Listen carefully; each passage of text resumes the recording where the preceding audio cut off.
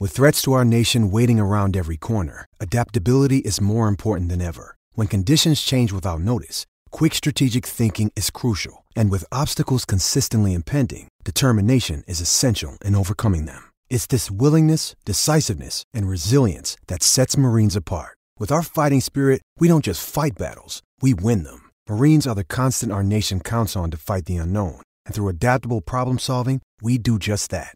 Learn more at marines.com.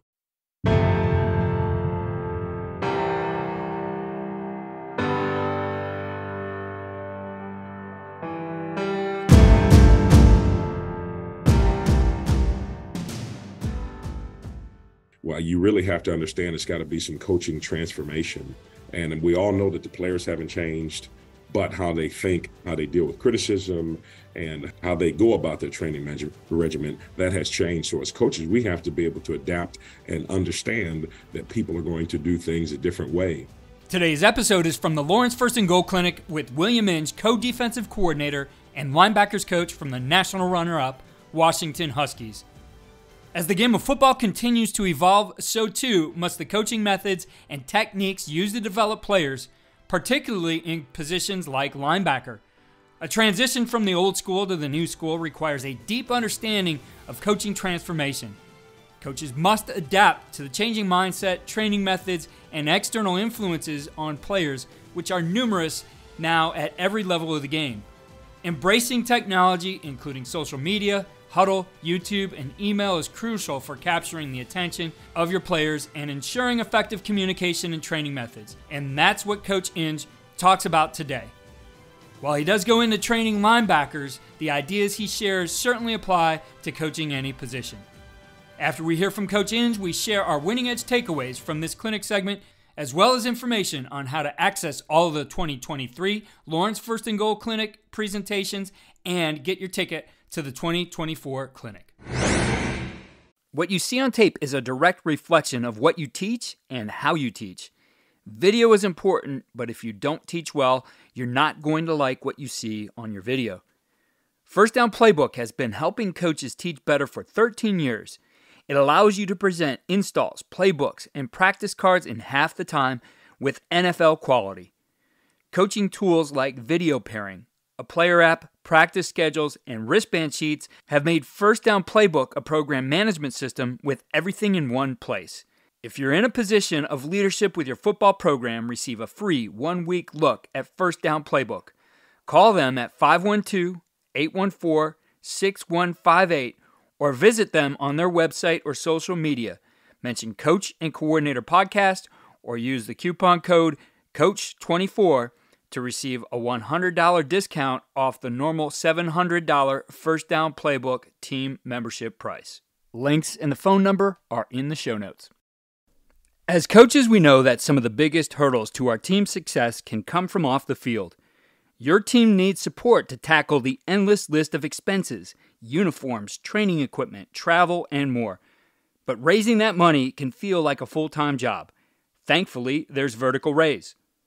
Vertical Raise is the premier online fundraising platform using innovative technology to create the easiest and most efficient system available. Raise more money in less time with a local fundraising coach who works with your team every step of the way to customize the ideal fundraiser.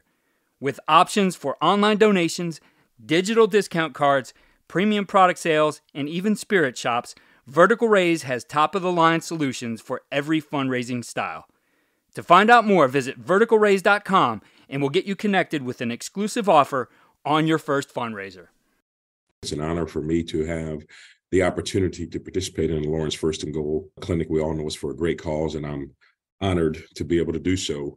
And as we get into it, one thing I want to be able to talk about for us is going to be just going over linebacker skills and drills, just overall development for the things that you have to do and in order to become what I would say, an efficient linebacker when it comes to how you move, how you participate, how you play. As we get started, I'm not sure if any of you have had the opportunity to see or come to the University of Washington, but this is just kind of an overview of what it looks like here on game day. And it is truly one of the greatest environments that I've had the opportunity to come to and see on a game day. It is spectacular. Now, when it comes to just the overall evaluation of playing linebackers, and probably in football and sport, I think that you have to know that there is a transition between the old school, quote unquote, to the new school, quote unquote. And while you really have to understand, it's got to be some coaching transformation. And we all know that the players haven't changed, but how they think, how they deal with criticism, and how their training regiment, how they go about their training regimen, that has changed. So as coaches, we have to be able to adapt and understand that people are going to do things a different way. And the biggest thing that we deal with here at the collegiate level is, and everyone probably knows this, but everyone on the outside always thinks that they may know everything about that particular player or what is in their best interest. When it comes to the parents, some of the select teams, 7-on-7 teams, or some of the personal trainers, et cetera, whoever they may have with them.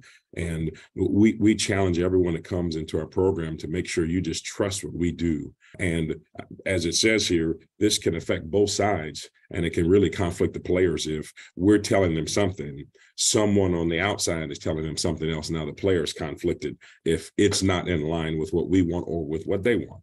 The last thing here is going to be the technology has great benefits. So as a coach, you have to be able to evolve and be able to utilize technology. And I think we all experienced something in 2020 that has given us the ability to do what we're doing right now on Zoom, because in 2020, this never existed until everyone endured the COVID processes and everyone had to adapt to the new challenges that's out there.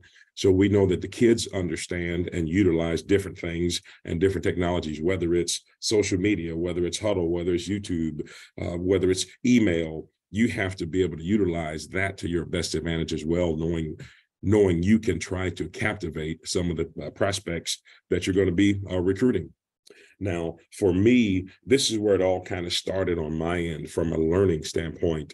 In the end of the day, all we are is teachers. So for me, one thing that I really look at is how we teach, how other individuals learn, and also how I learn. Because in a meeting room, you're going to have individuals from different backgrounds, different statuses, that they learn in different ways. You have one person who, when you say it, they can visualize and see it already. You have another person, when you say it, they need to visualize it, so you have to show it to them. You have another person, when you say it, they need to visualize it, but they also need to do it. So you have to understand that you have different guys in your room or different individuals in your room, and you have to understand how they learn. But the learning in your room has to be all encompassing. So I kind of go off of this process. And number one is going to be the demonstration process. And that is going to be more from a verbal or a physical explanation or a demo of it. And sometimes it may be me in front of the room, or on film that we're going to have here coming, just like we're going to have here coming up, or I'll bring them up to the front so they can do it. Next is going to be the imitation.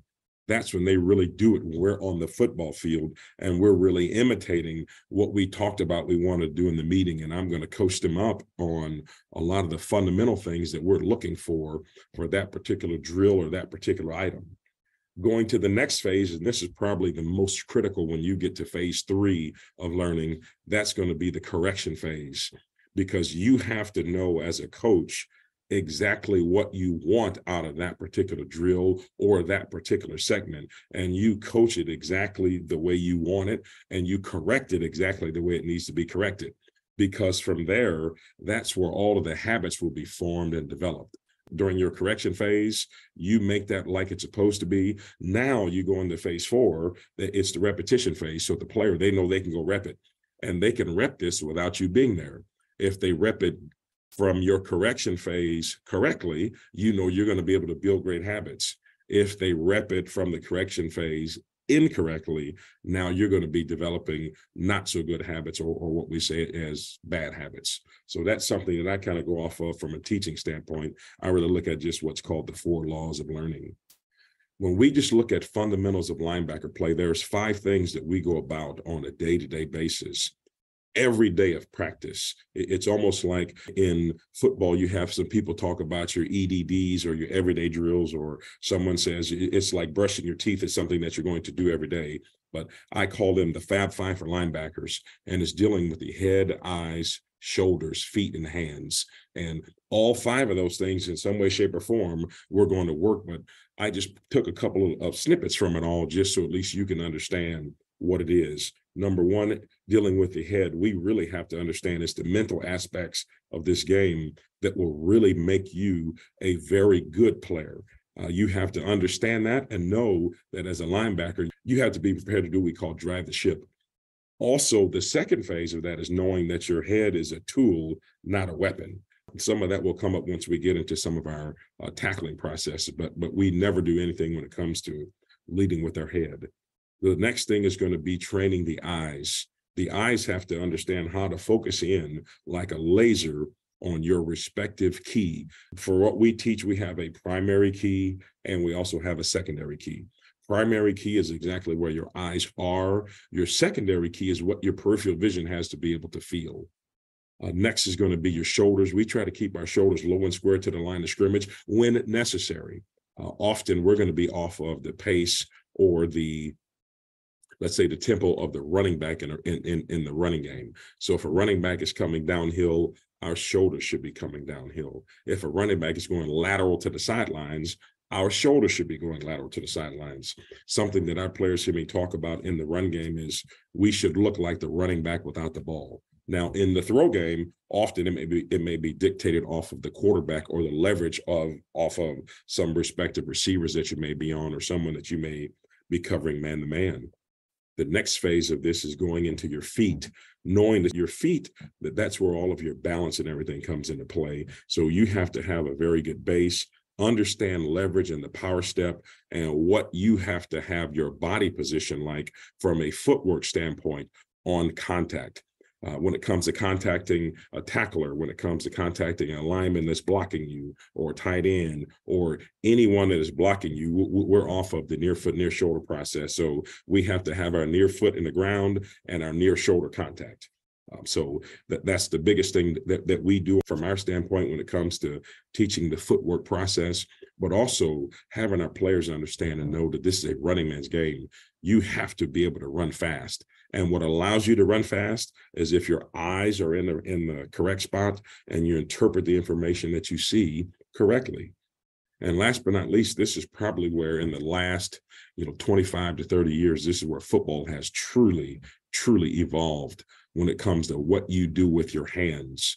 It used to be when you look at films from let's say the late 80s and the early 90s, you may see all linebackers with all kinds of big padding on their arms because they were always using flippers. Well, that has all changed now because it's all about your hands and your hand placement. So we really put a lot of great emphasis on working with our hands, whether it's working the sled work during the season or working on bodies during the season, or we even work with the difference, the machine that they put on our weight racks in the weight room during the off season, because we're always trying to train your arms and your hands on how you want the placement of your body to be on contact. So these 5 things are going to be something that we're going to work on a day-to-day basis in some way, shape, or form in just about every drill. Some drill, it may work all 5 of them. There may be other drills where it just may work 3 of them, or it may work 2 of them, or just maybe 1 of them. But nonetheless, in our individual periods, we're going to be focused on these 5 things in the end of the day. Now, the next thing that we have to have just on my end when it comes to me being able to see a player on the field and see his reaction on the play or work through the cycle of the snap or be able to grade him, I have to know how he is thinking.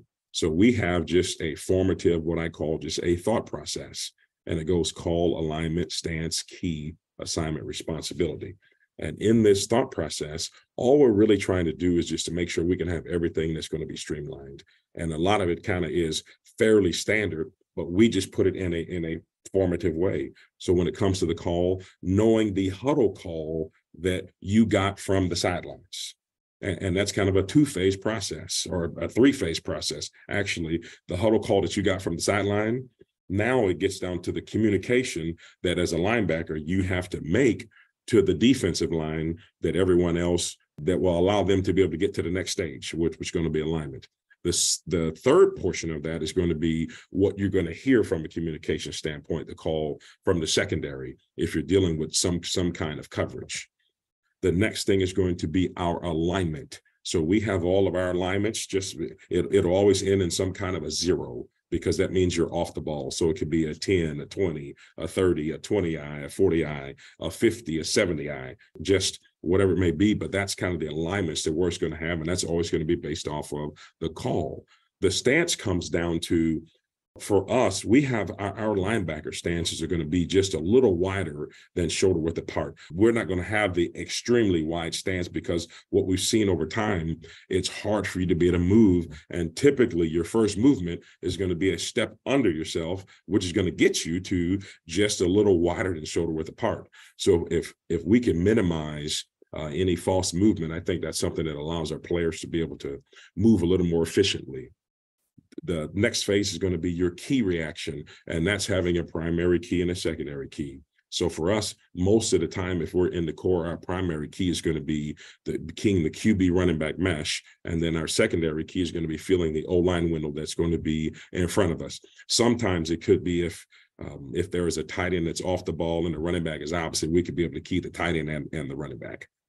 Then just going to be your assignment. What's your job when you have a run at you versus a run away from you versus a pass? And then last but not least, it's going to be your just knowing and owning your responsibility. The run came at me. Did I fit my particular gap exactly like I'm supposed to? The run went away from me. Did I fit my particular area like I was supposed to? Or there is a pass that came at me. Did I work in the direction that I was supposed to? So that's kind of the formative way to where when we push play, we should be able to see this whole thing literally unfold from snap to whistle. So that's kind of a formative system that we use when it comes to being able to teach our players how to play from snap to whistle. As we move into some of our drills here, what we just say, just the dominant starts with the ABCs, because you always have to have some kind of a warm-up. And typically what we have is we have our in-season warm-up phases, and we also have our out-of-season warm-up phases. The things that we do in season, when it comes to just the overall activation of all of our change of direction modes, there are some things that we're going to do just about every day. And most of the time, it's going to be fairly quick and fairly effective. So we'll be able to see some of those, whether it's working on your old original agile bags, working on your ropes, or just focusing in on your 4-point, 6-point, 2-point explosion when it comes to how you need to attack some of the block destruction items that we'll see here coming up. Then you also have to work on some of your tempo items when it comes to beginning the tackling phase. So there's some things that you can work there, and some of our out of phase things or out of season things that we have is a 4-cone box or a star drill. And all this is truly just designed to work on change of direction, change of direction, change of direction. And it's really quick. So that's kind of some things that we'll do just from a dynamic warm-up standpoint. Then some of the hip movements that we're going to see here when it comes to dealing with some of the past things that we'll see is just literally working our hips down the line. We'll be flipping at a 45 and staying on the line the whole time. Or you'll flip and open at a 45 and come back and drive on the ball. So that there's always some kind of element that we want that is truly football applicable. Everything that we have the ability to show you that we do in warm-ups, it will come up at some point in time during a game for sure. You just don't know exactly when it's going to be able to come up. And then we have just some set, transfer, and drive when it comes to you working on 3-step movements or vision on the quarterback movements. And then we also work a boot or sprint out drill as well as a draw and screen reaction. So we'll see some of those here coming up as we get into some of the film. So now we're going to move into just being able to teach some of the tackling elements of everything that we have. And the tackling and takeaways, it really happens off of a couple of different phases. Number one, we teach your shoulder tackling, just as an FYI, because we always want our head behind from a teaching standpoint. But we all know as linebackers in the core, sometimes that doesn't happen like that as much as you want it to be. So there's a ton of things that we do when it comes to the implementation in the beginning. Most of the time, we're going to be working from a close contact scenario, just so we can be able to see, can you be able to get the balance as well as the timing of you being able to double up or cut your arms and roll your hips through at the exact same time. So as you see here, we'll work some close fit tackle, we'll work some head up tackle, we'll work some bite the ball tackle, we'll also work some punch the ball tackle, always emphasizing the double uppercut on the arms and being able to grab claw, drive your feet for 5. Just as you all know, where you have your near foot, near shoulder, rapid squeeze, drive for 5, and do everything you can to get the ball carried down to the ground. So there are some things that we have that we use. I don't have everything on here, but we do have a popsicle sled that we'll use. It's just a one-man sled. We will see a door tackle. You'll see step separation that we saw earlier. We'll have step separation. Now there will be a ball carrier in there, so we'll have a step separation door tackle. We'll also have an apex tackle where we're removed from the core. You're coming in trying to make a tackle. We'll also have an in-space tackle as well, where you're literally just in space on a wide receiver, a very skilled athlete. And we do this 2 ways. Sometimes we do it against us.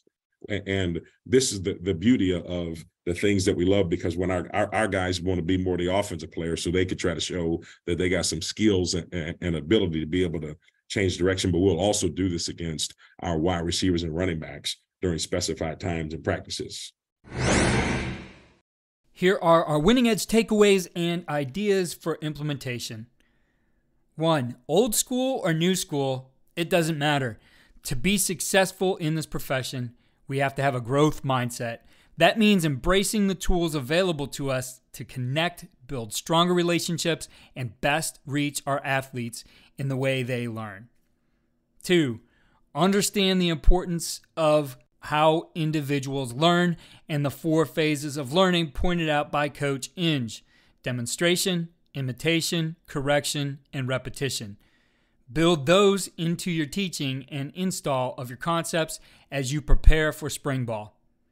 And 3, whether they are EDDs or the Fabulous 5, as Coach Inge calls them, developing sound fundamentals is what makes your schemes and strategies work.